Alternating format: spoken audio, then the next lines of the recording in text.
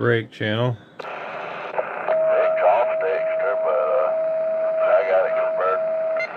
Still, well, he's doing it. Anybody hear this mud duck radio up here in Michigan? I know why you bought it. Not because you want a new radio, because you had that Roger beep in there. Go ahead, Brian. Hey, thanks. Where are you at out there? We're up here in Michigan. You got 269. I am about 25 miles west of the Talladega Superspeedway, deep in the heart of Dixie. Hey, 10-4 on that. You're making a fine trip up here. We're, I don't know, maybe 10 miles south of Flint, Michigan. And we're just running a little barefoot Radio Shack radio, TRC-485. About 2-watt dead key swinging up and a 4-element beam pointing down your way. Well, it sounded good down here in Alabama. DC on this end, that was low rider on the other radio. Sounded good. Okay, well, whatever you got, it sounds real good up here for sure. I'm sure most of my my situation is just conditions. Conditions are what lets me talk. So, have a good day. 269 up here in Michigan. Hi, Michigan. 913, the heart of Dixie, and we wave to hand. Yeah, look out with this. Y'all get all of it. Yeah, it's been all fine now. Oh, no. No. That's the best part of it, though. The worst part of it, if you will. Yeah. Okay. Oh, that's why they don't have to. 177.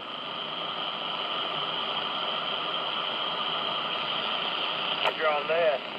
That's pretty good antenna. 0 Tornado is pretty good antenna. CQ 269 Michigan trying. Hey, good morning out there, 269. We got 5177 here in the Great Lakes as well, waving engine. Hey, good morning to you. How you doing this morning? Oh, not too bad. I'm looking forward to the sunshine here.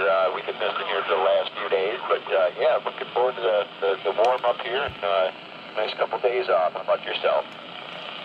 Yeah, same, man. I got to get out there and do some yard work and stuff, but other than that, yeah, I got tomorrow off as well for the Memorial Day, so that's always a good thing. How we coming in? This is a little Radio Shack radio. It's TRC-485. I just did an alignment on it, just hoping it's working okay. Yeah, it sounds good. I'm not too sure how far away you are. I'm here in northern Livingston County, but no, it sounds good. Sounds good on this end. Okay, real good. Yeah, we're up here by Flint, maybe 10 miles south of Flint there, over here in Grand Blanc. Okay, roger that. Yep, I'm right over here, just north of Fowlerville, actually. I got a Byron mailing address, but I'm north of Fowlerville. I'm actually like right on the Livingston County and the Shiawassee County line, roger. Hey, roger that. Yeah, I think I'm actually horizontal too, so you're coming in really good for where you're at. I think I'm running the Mako Shooting Star, but I think I'm on the horizontal elements right now. Yeah, roger that. I'm on my horizontal as well. I run a Gizmoski 3-element. I'm actually pointed. Let me see. I might be able to get it a little bit better here. I'm actually pointed. You know what? I think that was right back south. But yeah, I'm using Gizmoski 3-element as well, roger. Hey, roger on that. Yeah, I figured you must have been. You actually kind of dropped out there. I'm not sure if you turned away or something, but you actually kind of dropped out on me. I still heard you, but it went way down. Yeah, roger that. I actually was turning my antenna and didn't realize I ran the wrong direction. But yeah, no, your radio sounds good over this way. You say it's a Radio Shack, eh? Yeah, it's a Radio Shack TRC-485 is the model number.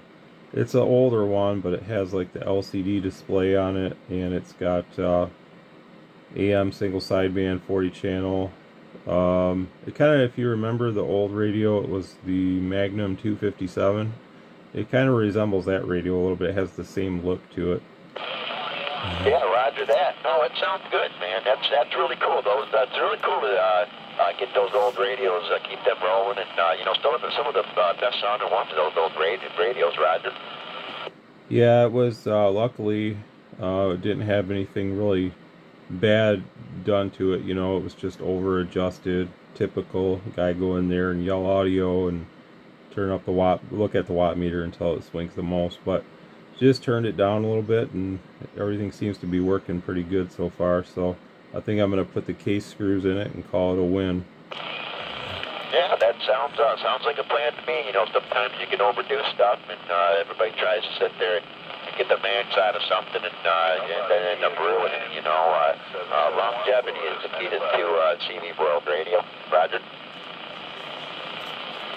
Oh yeah, it came with the bad thing about these radios is they have that mic jack. That's the DIN plug. That's like the Radio Shack's been notorious for those, but this one came with the old D104 M6B, and it has the DIN plug on it. So obviously the operator that used this mic or used this radio obviously included the mic with it because that's what they used. But the mic didn't work either.